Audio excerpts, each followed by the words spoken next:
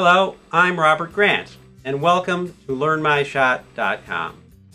Today we're going to photograph some shiny objects using our diffusion tissue and one single clamp light. So let's get over to the set and begin.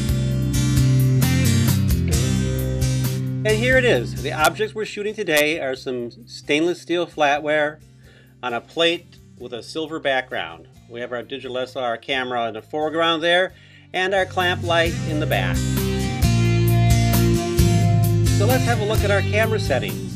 We're going to put the camera on AV for aperture value, so we set the f-stop and the camera selects the shutter speed. The lens we're using today is a 10 to 22 millimeter wide-angle lens set on 14 millimeters and on manual focus. We're setting our camera on ISO 100 for the finest quality. Our f-stop is being set at f22, which gives us a 1.3 second exposure. We're using evaluative metering, that's the general metering for this camera.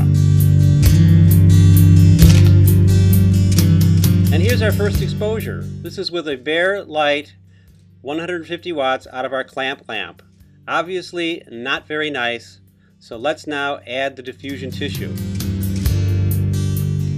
So here I'm going to go in and drop down a roll of tissue paper right over the camera and pull it out across the set.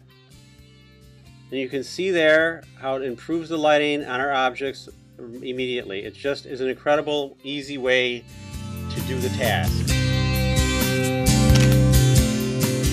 That's really terrific. Just by using the tissue paper between the light and our object, we've got control over our lighting with nice smooth highlights.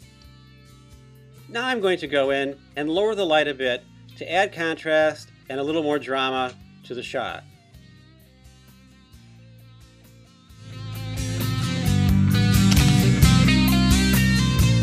Well, this is great. By just lowering the light, we put a lot more light onto the background, a lot more drama into the shot. Our highlights are nicer, and I think we're ready to go for a final arrangement. So what I'm going to do is pull the plate a little more under the camera, and I push the knife, the fork, and the spoon back on the plate a bit. Notice that I'm using a stick to move things around. You don't want to get your fingerprints all over these things at this point. It would be very disappointing if you got it just right and then all of a sudden you see a big fingerprint.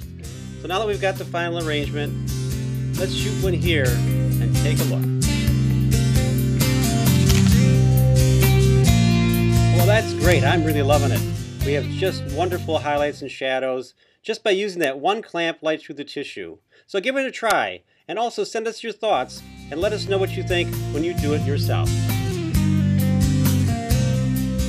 Well, we hope you enjoyed this video and can see that this technique can be used for many different kinds of objects.